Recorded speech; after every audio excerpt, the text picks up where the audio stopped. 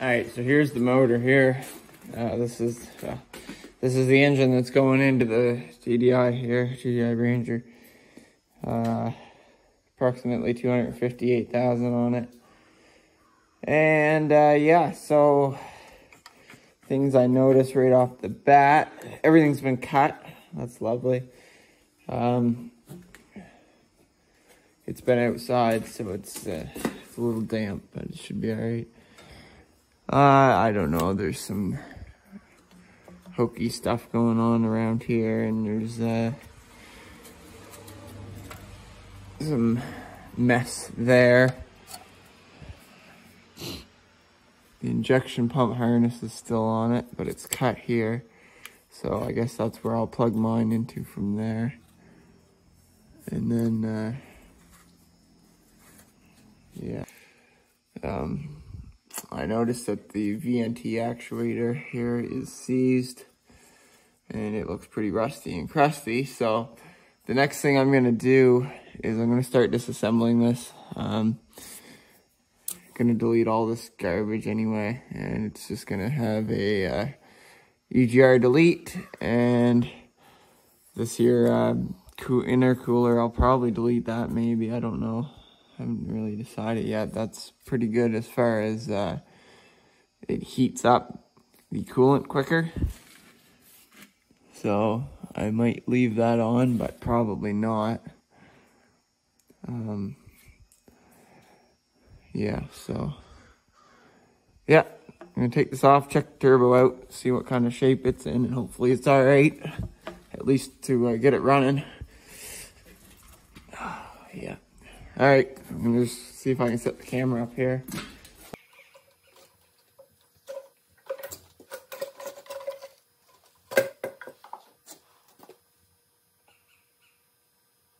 Here's the intake, and you can see, I've seen these really bad. This one's got a little bit of buildup, quite a little bit, to be honest, but it's not really bad.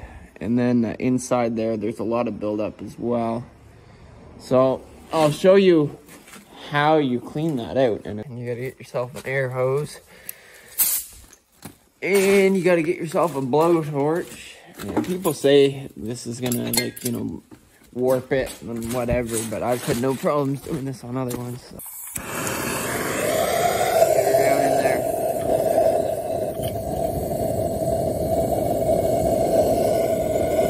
Let her cook there for a little bit. Get a little bit warm, starting to heat up. And then you just kind of pick a port and blow it out.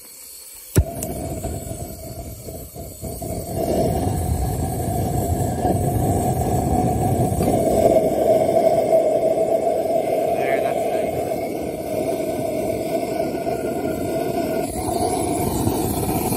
There we go.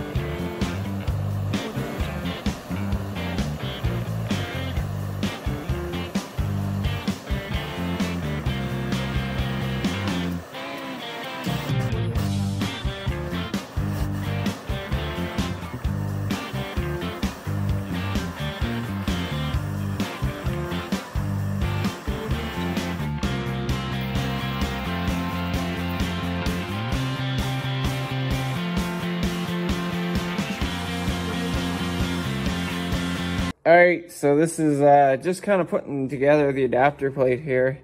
It came with the starter, the plate for the transmission, and the motor plate, and the adapter there for the flywheel. So right now I'm working on the transmission side, and it was kind of scary because I had to cut a little notch out of the transmission here. My opinion, the directions were not that clear, but anyways, that's what I did.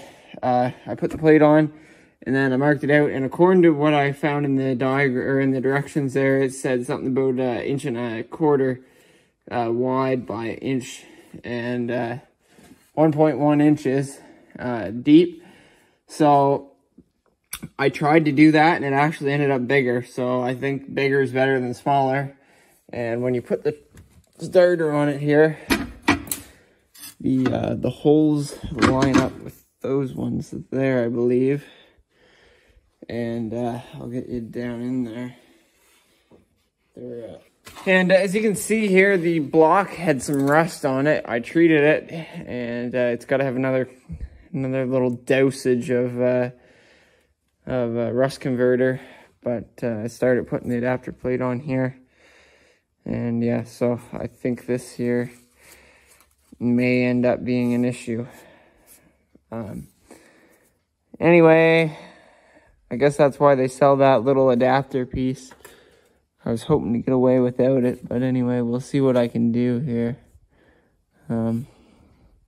But yeah, that's what I'm up to right now, so I'll let you know how it goes.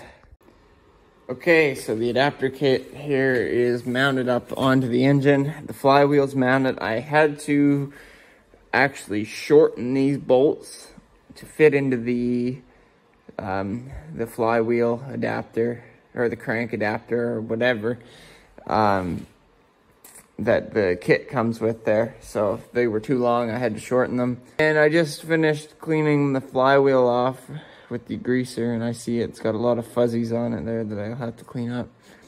But as soon as I do that, I get the pressure plate here and the friction disc there and the alignment tool there. So I'm gonna put it all together here. And so a couple hours later here, really good progress actually.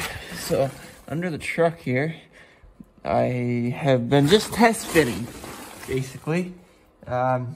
Seeing where everything's gonna line up. And look at this. Here's the factory mount, right? Got the factory mount on the tranny there, all on there. It was a bit of a nightmare. Well, not really, like to get that, get this transmission bolted up. The input bearing or whatever it is there, the pilot bearing, was having a hard time to slide in, but my advice for that is get it slid in and don't force it, because if you do, you're going to either damage it or push it ahead. So I believe that I did not damage it, and it slid in properly eventually, so it took a little bit of fussing. I used the jack here to lift it up into place and lined it up and worked it my way around. Got one bolt in it to hold it straight, sort of, so it didn't fall on me or anything, and then just kept working at it. If you notice, right up there, this is just something to mention. Right there, so you can see the starter gear. I made sure it lined up with the flywheel. It seems okay, but I don't like that because you can see it, and it should be sort of covered over, because directly opposite of that is like the wheel well area, so it's going to get debris and dirt and stuff in there. So that'll inevitably ruin the clutch and the starter, probably premature. So I see there's 2 bolt holes right there threaded, so I thought that would make a perfect place to make a little covering for that. That'll be at a later time, but I just wanted to note that. And that's the factory mount I got there. This is where the engine ends up, and surprisingly, it's where it needs to be. Everything seems to clear. I can't even believe this right now, because everybody online says you have to move the motor ahead 2 inches and get drive shafts and all this nonsense. But probably that's true, except this, I lifted it, right? I got the lift on it. So that little bit of lift seems to have been able to clear everything that it needs to. So there's one coolant hose there, another coolant one there. There's the vacuum pump. It's tight in there, but it's not touching. Like, you know, you got an inch or so to play with there. On this side here, the closest thing I'm seeing to a interference is that right there on the oil cooler. So that may be an issue, but I don't think it will be once I get these mounts made up. So, and then on this side here, there's lots of room to play with. Nothing, no concerns there. And if you look under here to see what the clearance is, like there's a perfect little groove for that oil pan right there, and there's lots of room on either side of it. So no concern there in my opinion. So I'm gonna make up some mounts, get her mounted. All right, so here we are. The motor is mounted fairly straight. Hard to tell in the video here, but that's pretty well straight. So made my own mounts.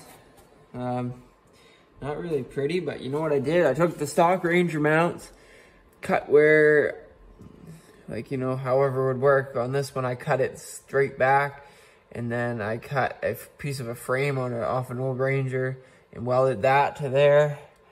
And then that there was the addition at the end of it, because I just kind of thought maybe I should have something to the upper side of it a little bit, just to keep it from like rocking or something. So I did that, and yeah, so that's that side. This side down here, also the Ranger mount, I just cut sort of a slit straight back, and then I put a piece of angle on it, sort of, and then it's bolted down below. So that's how I got her mounted up there. The way things are looking right now, the coolant line there is going to clear. The starter clears, and there's enough room there. I think you could wiggle it out to change it if you had to. Certainly hope so anyway. What else is there? I think as far as like the serpentine belt goes, I should have no problems with it, because like this here is factory location for that mounting stuff for this here's the power steering pump, and then the alternator sits here, and then down there is the AC compressor, which I don't have AC, so that should be fine without it. So basically it should be quite easy for me to just buy a belt for a TDI that doesn't have an AC compressor on it, and just be able to run the belt as per usual. At least I'm hoping so anyway. As far as clearance is down in there, the oil filter cooler is basically up against the mount almost, but it doesn't really matter because the motor wiggles and the mount wiggles with it, so it's not like it's going to chafe or anything. Yeah, so that's that. There actually ended up being quite a little bit of room in behind the motor, and this is at stock mounting location on these Rangers. So then the next thing is the motor. When I had it there, I want it to keep my spacing down here enough that I'm not going to hit anything when it rocks or whatever it's going to do. So I ended up having to move the actual drivetrain itself over like an inch, maybe not even. And I might have been able to get away without doing it, but it's just the way it all worked out. And so what it looks like down under here, if you see up in there, I added a spacer, and that is to lift it a little bit because the motor wasn't very level, so that kind of helped level it out. And yeah, so stock drive shafts, everything should be able to fit the stock front drive shaft. I need a universal joint for it first.